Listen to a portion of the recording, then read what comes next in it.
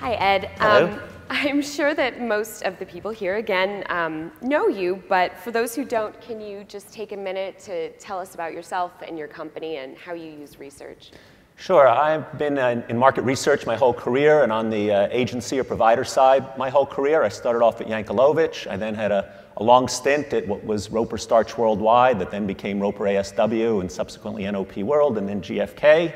And I was the CEO of Roper ASW when I left. Along the way, I wrote a book, The Influentials, in 2003, and that got me involved in what was then sort of the emerging world of word-of-mouth marketing.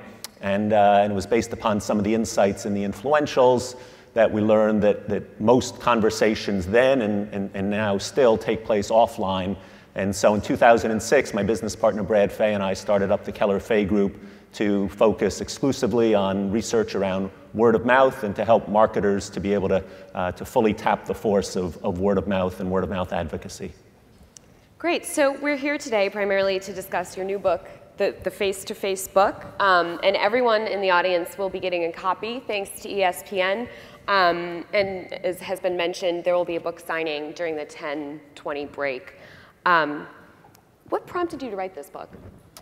So first of all, I do want to thank ESPN for agreeing to sponsor that. Very generous of them, and we thank them for that. They've been a great client of ours. What prompted us to write the book, we're thrilled that the ARF has a whole track here around social media, and there's a whole key issue forum track around social media as well. Maybe 4 or 5 years ago at the audience measurement conferences, there was maybe a single session, and I think it's a reflection of the fact that there's a huge and growing interest in all things social, and we fully agree and think there is a huge social wave that is rolling across the US and in fact rolling across countries around the world, where increasingly the decisions that consumers make are based upon the advice and recommendation of friends, colleagues, family members, and others with whom they are in regular and ongoing contact. So we fully believe in the power of social. But at the same time, we've seen that there is a strong belief on the part of many that when it comes to social, we're primarily talking about online social networks, and yet our research has been very clear that offline isn't just a piece of the puzzle. In fact, it's the dominant piece. 90% of word of mouth about products, services, and brands still takes place offline, mostly face-to-face. Other research confirms that. The most recent work by the USA Touchpoints, if you look at their data, you'll see a very similar type of pattern as it relates to conversations. So what we wanted to do was to write a book that really maybe flipped it a little bit away from social media and started looking instead at social consumers. And if you look at social consumers, you start to think about all the ways that consumers are motivated, when, where, and how they talk about brands, and you start to discover that there's a multiple groups of ways that brands can help to unleash the power of word-of-mouth advocacy, and that's what the Face-to-Face book is about. So what data can you share with us that shows that face-to-face conversations are more important for brands and more influential in purchasing decisions? So the first thing we would just say is that 90% of conversations are offline, and so we think to sort of ignore that and focus just on online would be a mistake. Secondly, our data have shown that there is more credibility when people receive information based upon face-to-face conversation than the conversations that take place online, and there's more intent to purchase as a result of those activities. And some of the people who have done market mix models using our data and social media data have found a very strong and powerful connection between those offline conversations and purchase, and that is what it's all about, as you've heard multiple times this morning already. But I would say that more important than sort of is offline more powerful than online is really the importance of figuring out when and why people engage in offline conversation and when and why do they engage in online conversation. And there's some very interesting academic work that's been done that took our data to look at offline word of mouth. It took data from NM Insight to look at online. It looked at the at data that come out of the Y&R, Brand Asset Valuator, and some custom research that was done by Decipher. The academics come from Hebrew University, NYU, and Rochester Business School. And what they discovered is that when it comes to online conversation, the forces or the drivers that motivate people to talk are quite different than offline. For online conversation, it's primarily around social signaling, somehow sort of letting my network know that I'm in the know about something, I've got a hot new product, I'm at a concert that people are interested in going to. Second are sort of product fundamentals, and emotional factors turn out to be third in terms of driving online conversation. For offline, those are exactly reversed. So emotional drivers, which we just heard from Brand Keys, and we agree, emotional drivers become the #1 thing that motivates people to talk offline. So excitement about something, being in awe of something, maybe being upset or disappointed, any of those positive or negative emotions, those sort of product fundamentals are second, and social signaling is last. So there's really this notion that maybe that offline and online are mirrors of each other turns out not to be true. And so you really have to understand from a brand point of view, are we a brand and is the story we want to tell about something that's going to fit that social signaling, in which case online makes an awful lot of sense, or are we more interested in those emotional drivers, in which case strategies to help spark offline conversation are probably the way to go.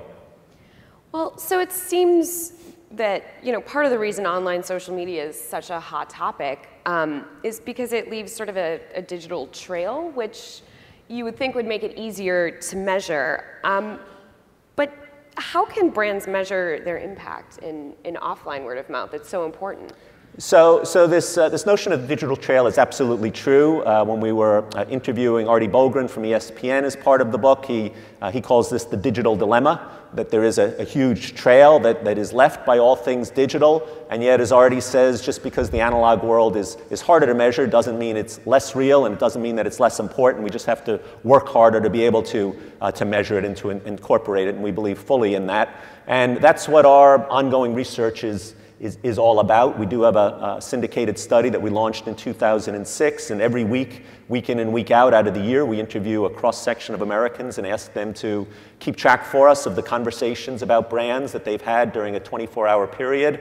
They use a diary to help them remember the conversations they've had, and that picks up both offline, face-to-face, and over the phone. It picks up online, social media conversations, texting, emailing, and so out of this, at the end of, on an ongoing basis, we have tens of thousands of interviews per year, and we can look at both the offline conversations as well as the online conversations and the things that help to drive each.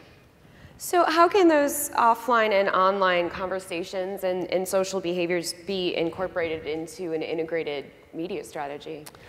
We think when it comes to sort of unleashing advocacy, Paul Adams, who's the brand experience manager for Facebook, and I were speaking at a conference a couple weeks ago, and he makes the point that we need to think not about a Facebook strategy or a Twitter strategy or a Foursquare strategy.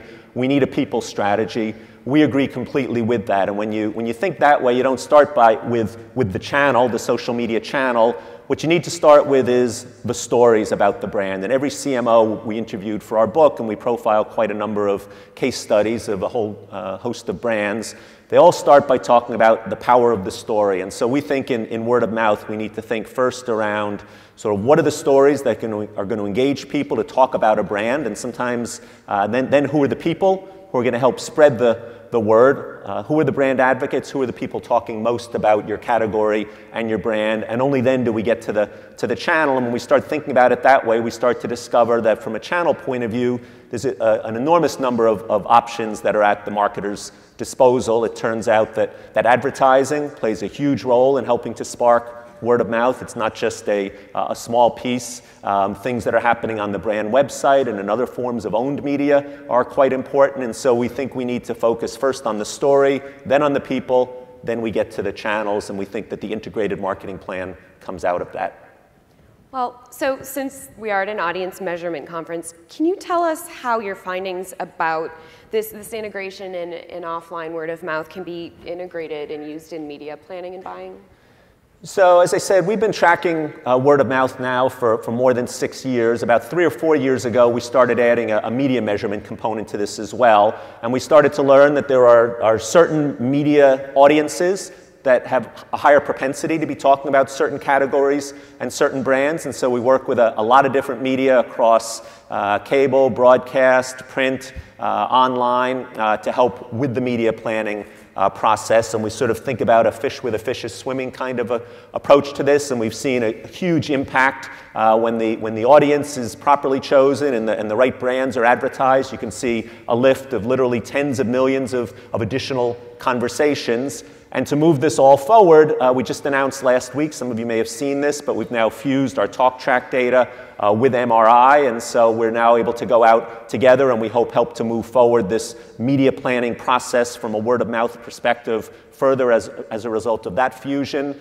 Over the next month or two, we think we'll have another announcement with Nielsen as well for their National People Meter. And we also made an announcement a few weeks ago that our data have been incorporated into market mix models by people like Market Share. So we think that there's going to be a growing opportunity to really pinpoint and do media planning for a word-of-mouth outcome. Well, that's great. You'll have to come back and tell us about that. Be happy to.